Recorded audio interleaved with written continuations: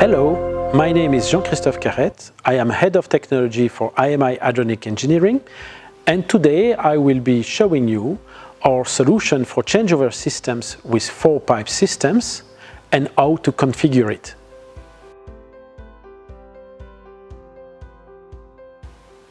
Our changeover solution enables seamless switch between heating and cooling networks in 4-pipe systems. Thanks to the reduced number of valves and actuators it involves, it provides space saving, reduced commissioning time, and it decreases the risk of cross-flow between heating and cooling networks. Yet, it provides enhanced controllability thanks to the advanced pressure-independent balancing and control valve TA-Modulator and the digitally configurable actuator TA-Slider CO made especially for changeover. To be more precise, the specially adapted package for changeover systems from IMI Hydronic Engineering is made of 4 parts: 2 valves and 2 actuators. At first, a 6-way control valve that allows to perform the switch between the cooling and the heating network and vice versa. Then, as already mentioned, a pressure-independent balancing and control valve called TA-Modulator. This valve provides enhanced controllability both on heating and cooling flows thanks to its integrated differential pressure controller. Then, as an actuator for the TA-Modulator, the digitally configurable TA-Slider 160 CO.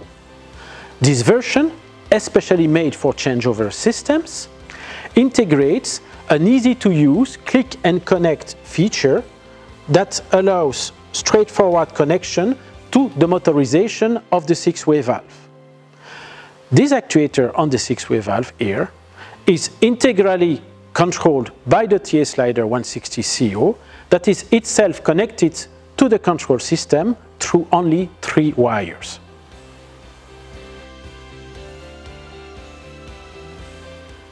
Now, for commissioning this changeover package, all what you have got to do is to plug in the TA dongle into the TA-Slider. The TA dongle provides you Bluetooth communication with the iTunes app on your smartphone, and this iTunes app can be used for modifying live the parameters of the TA-Slider. At first, you need to define the input signal to the actuator. You need to pick one of the dual ranges available. Here, as an example, the 2 4.7, 7.3, 10 volts range has been selected. As you can see on the screen, there are 2 parts in this range. A part in the lower values between 2 and 4.7 volts that is assigned to heating and allows then the modulator valve to be positioned proportionally to the needs in heating mode. Another part in the higher voltages between 7.3 and 10 volts that allows similarly to control the modulating valve when we are in cooling mode. After this, you need to define what will be the flows respectively in heating and cooling. For this, first define on which valve the actuator is mounted. Here it has been done, and we have defined that it is a TA-Modulator DN15.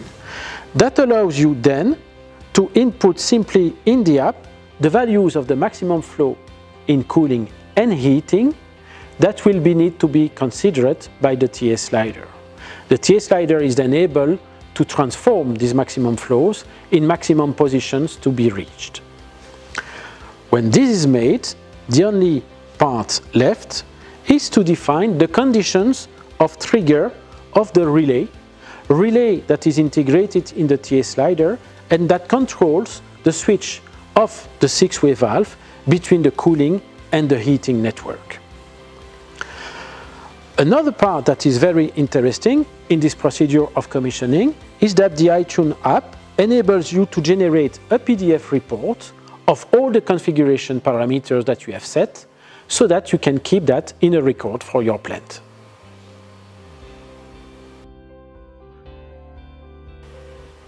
All what I have shown you so far was based on an analog control system with a 0-10 volt input signal. There are variants of the changeover package also available with integrated Modbus RTU and BACnet MSTP communication. The configuration is as straightforward as just demonstrated. These BACnet and Modbus connected actuators are wired according to a daisy chain principle, by which a cable arrives and another one leaves each actuator to constitute the daisy chain. A particularity is the possibility to connect a third cable to each actuator of the daisy chain. Thanks to this additional cable, you will have a number of additional features. The first one is the possibility to provide power boosting to the daisy chain to make it longer.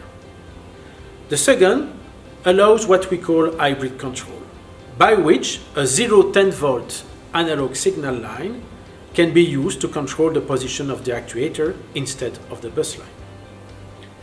A third is the binary input. The binary input can be configured in such a way that certain actions will be taken by the actuator according to the status of the binary input. And finally, last but not least, these two cables allows to connect up to 2 PT1000 temperature sensors, of which the temperature measurements are reported then on the bus line. One additional key feature that is not visible here is the fact that each of the BACnet and Modbus connected actuator have a flow reporting function, whereby the flow is directly visible on the bus line when the actuator is connected on a pressure-independent balancing and control valve, just as TA-Modulator or TA-Compact. We have also a variant for KNX communication with some specifics in the connectivity of the actuator of the 6-way valve. This is it. This is how simple yet smart is our package for changeover systems and how easy it is to commission it.